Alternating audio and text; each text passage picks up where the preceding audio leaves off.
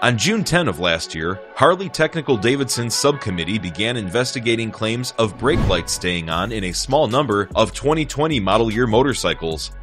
The Milwaukee-based firm contacted the supplier, retrieved the relevant components from the field, and solicited HD Engineering's help to determine the problem. The Technical Subcommittee decided to call off the study on October 28 of last year due to the low incidence rate and the possibility that the underlying issue will resolve itself.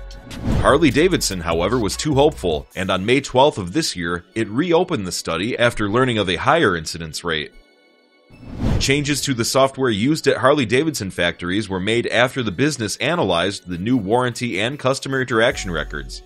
Although the patch was meant to prevent this issue from occurring in subsequent production runs, the TSC has decided to continue keeping a close eye on it. On September 2nd, the problem was brought back to active status and escalated to the Field Action Committee and Executive Decision Authority. Nearly 200,000 motorcycles and tricycles have been affected by the unintentional activation of the brake light, and Harley-Davidson contacted the Office of Defects Investigation at the National Highway Traffic Safety Administration to discuss the issue. It's better late than never that the corporation allowed a recall, and it's probable that the safety experts at ODI were instrumental in convincing them to do so. The solution is a new version of the program, as suggested by the headline. Also, the concerned three-wheelers will need a replacement pressure switch, which the dealers have been told to install.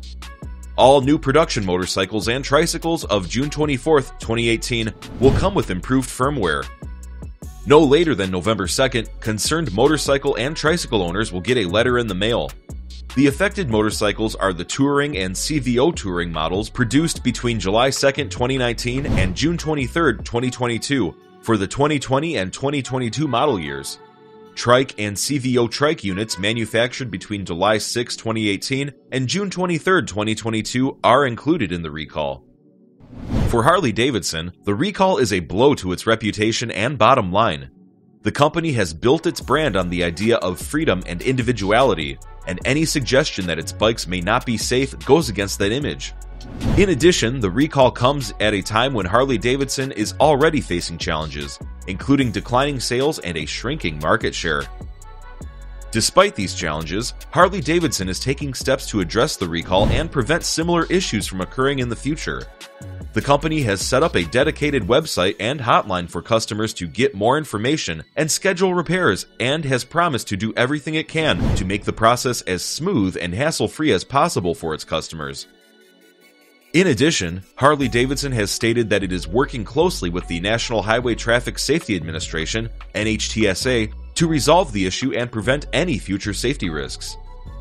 The company has also announced that it will be increasing its investment in quality control and testing to ensure that all of its products meet the highest safety standards.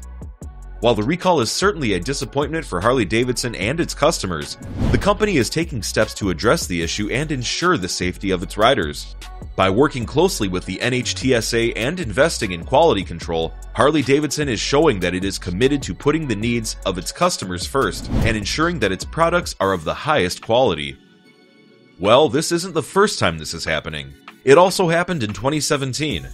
According to reports, Milwaukee-based Harley-Davidson recalled 45,589 2017 touring models due to potential oil line clamp installation problems. There were supposedly 9 accidents involving detached oil cooler lines, including 2 crashes. One rider sustained light wounds. This recall in question affected bikes from the 2017 model year that were produced between July 2, 2016 and May 9, 2017. This includes the Electroglide Ultra Classic, Road King Special, Street Glide Special, Road King Special, Police Electra, and Police Road King. The recalled motorcycles will be inspected by Harley-Davidson service centers. In the event that a dealer discovers oil cooler line clamps that were improperly placed, they will do so without charging the customer. According to the Milwaukee, Wisconsin Journal-Sentinel, the recall would start very soon. The number of recalled motorcycles varies widely, with one estimate putting them at 57,000. There is a risk of hot motor oil spraying out in the front of the back tire if the oil line breaks. This is a voluntary recall in the interest of customer safety, Harley added. The National Highway Traffic Safety Administration, NHTSA, looked into 430,000 Harley-Davidson motorcycles equipped with anti-lock braking systems between 2008 and 2011 after receiving 43 complaints, 3 crash reports, and 2 injury reports in 2016. It was suggested in the study, as reported by the journal Sentinel, that riders who claimed their bikes failed without warning may have forgotten to replenish the brake fluid every 2 years, as is recommended. A biker reported hitting a garage door when his brakes failed. The 2016 probe and the current recall of oil cooler line clamps by Harley-Davidson were not NHTSA product safety recalls. A dealer was testing a motorcycle on a dynamometer when an oil line came loose and revealed the problem on March 7th, according to reports.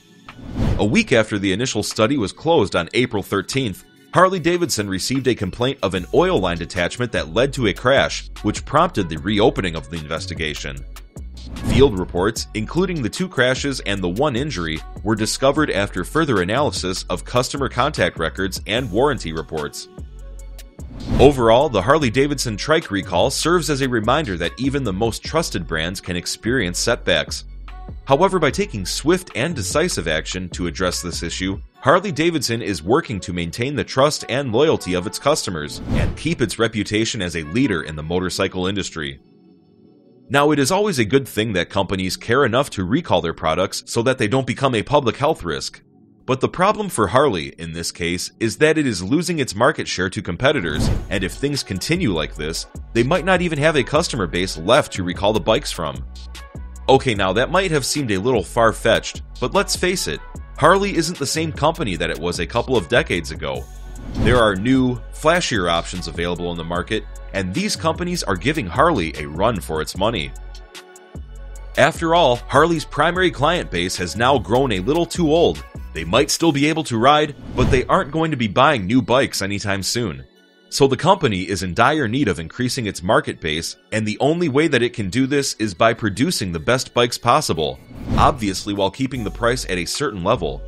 In this regard, the company would have to work on its errors and the myriad of problems that seem to be coming in their bikes. But if all goes well, then you can expect Harley to continue roaring down the road for the foreseeable future. So that was all the time we had today, folks. Hope you enjoyed this video. Do not forget to subscribe to our channel and do hit the bell icon on your way out. See you all next time.